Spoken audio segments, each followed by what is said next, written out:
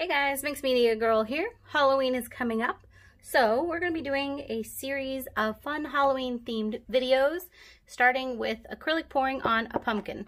This is just a plastic craft pumpkin from Michaels.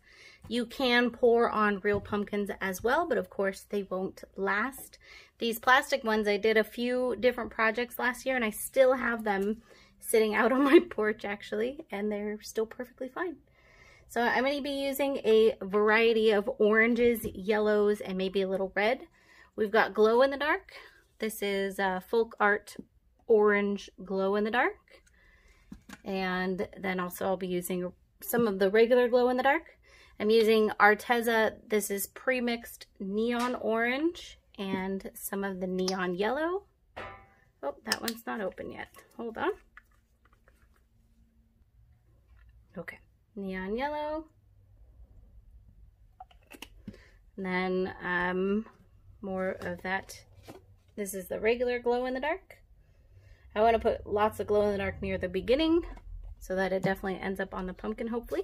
Let's throw a little bit of red. This is Loft Flow Acrylics red, and we've got Loft Flow Acrylics yellow. Just going to use a little bit of those guys. Trying to stick to the really bright colors for this one.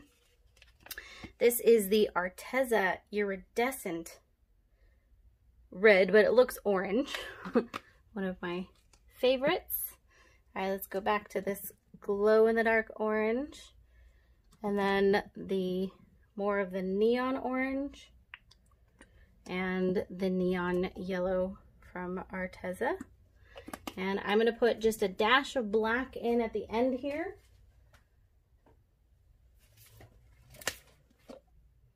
Not a lot. Okay. Awesome. Now I have some ideas for some other pumpkins that I want to do, and I would love to hear your thoughts. I'm thinking for the next one, I would like to do all like metallics, like kind of steampunk theme. So bronze, like a metallic gray, gold, etc. So let me know what you guys think about that idea. I think that could come out really cool.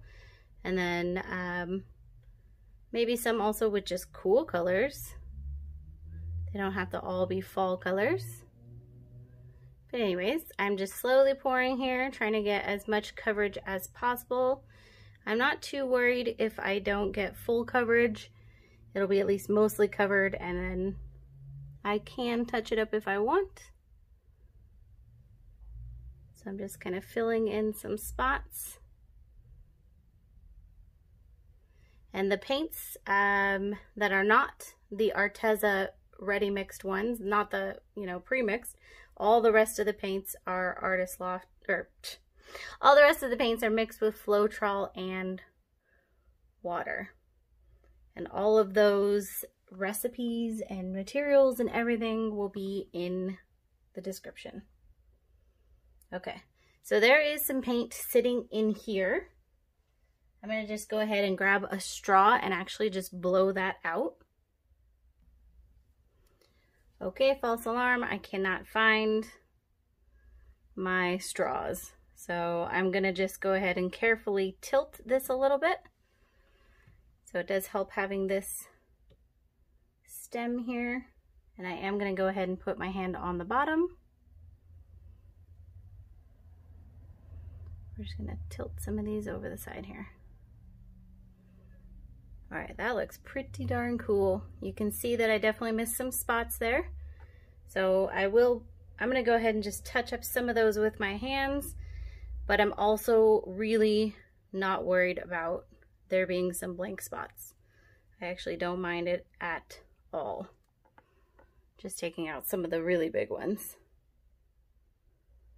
Okay. That's fine, so that will continue to move.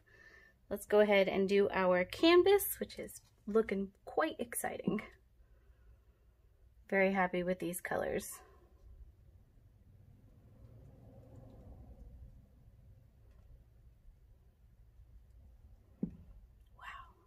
Wow.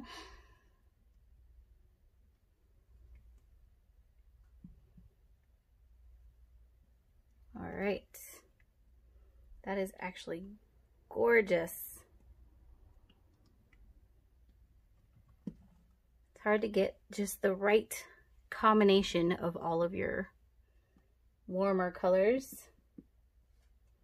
And I think that's pretty perfect. All right, so what I'm gonna go ahead and do here is I'm gonna go ahead and clean up my space a little bit, move some things out of the way, and then we'll do a close-up, and then we'll also see how this looks in the dark with all that glow-in-the-dark paint.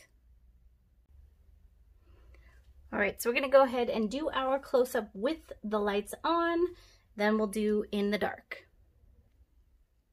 So this is the lower right-hand corner. You can see that neon and glow-in-the-dark in there a little bit. I am totally in love with these colors. You guys know I gravitate towards blues, but this makes me very happy. The pumpkin. Here's the side that had the best coverage. And this will continue to change just a little bit as it dries. Here's the side over here. I tilted it towards this direction, so got some more of that black that was in the top there.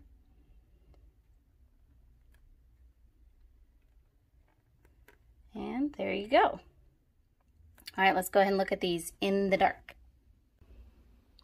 All right, so this is with the black light on.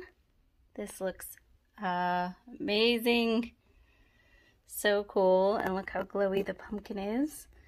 So I think if I leave this on the porch and it's sitting out in the sun all day charging, then by nighttime we should have a gorgeous glow. Let's just take a look really quick without the black light on. Not bad, not bad. You can still see a little bit of the glow, just not as much. It doesn't ever come through the camera, unfortunately. Okay guys, I really hope that you enjoyed this project. Many, many more Halloween projects to come. And please let me know if you have any specific color suggestions for the next pumpkin. And I'll see y'all next time.